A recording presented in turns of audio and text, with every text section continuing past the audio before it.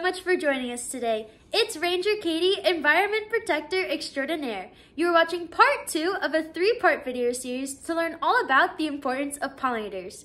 Joining me today is Holly the honeybee, who will teach us all about honeybees and even give us a tour around her home, the beehive. Yes, that's right, Ranger Katie. Are you guys ready? Okay, let's go!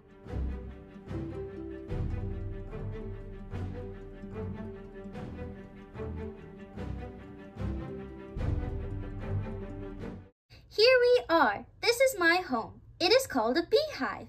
A way to address all of the bees that live here is to say a colony. Whoa, that is so cool. Can you tell us more? Of course. My home is managed by a beekeeper.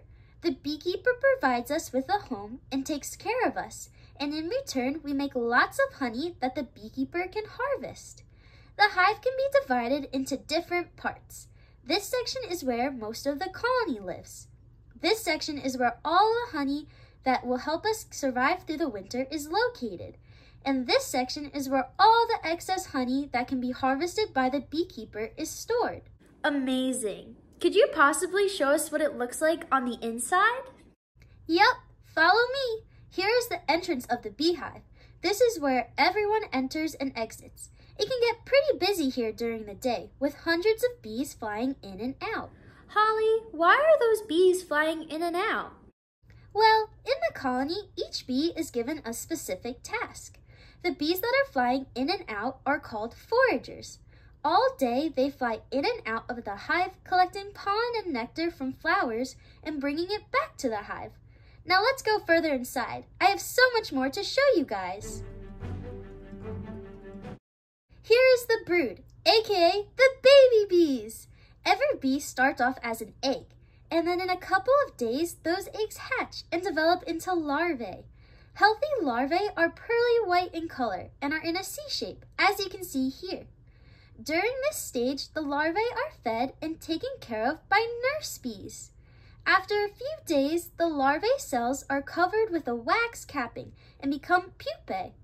Under this wax capping, the pupae finish their development. When they are ready, they will chew through the wax capping and emerge as an adult bee.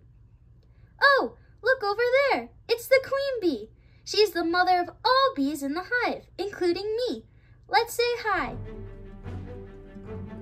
Hi, Mommy. Hello there, Holly. Who is this? Oh, these are my friends. I'm showing them all around our home so they can learn more about us. That is fantastic.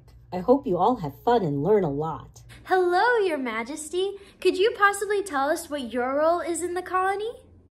I am the only queen in this hive. I am the mother to 60,000 bees that live here. My main role in the colony is to lay eggs. I can lay up to 2,000 eggs a day.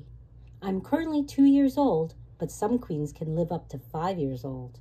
Thanks, Mom. I still have more to show them, so we have to get going. Okay, bye. It was very nice meeting all of you. Now up here we have the honey stores. Here is what capped honey looks like. This is the honey that is harvested by the beekeeper. And here is uncapped honey. And over here are empty honeycomb cells.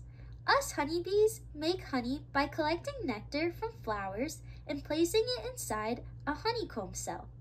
Over a couple of days, us honeybees will fan the nectar with our wings. Over time, the water will slowly disappear from the nectar. When most of the water is gone from the nectar, we seal off that honeycomb cell with a white wax and it becomes honey. Well, I think I showed just about everything. Let's head back outside. Wow, Holly, that was such an amazing tour. We are so lucky that you were able to show us around. Of course, I had so much fun showing you guys around today. Thank you all so much for watching today's video. I hope you learned something new. See you again next time. Bye!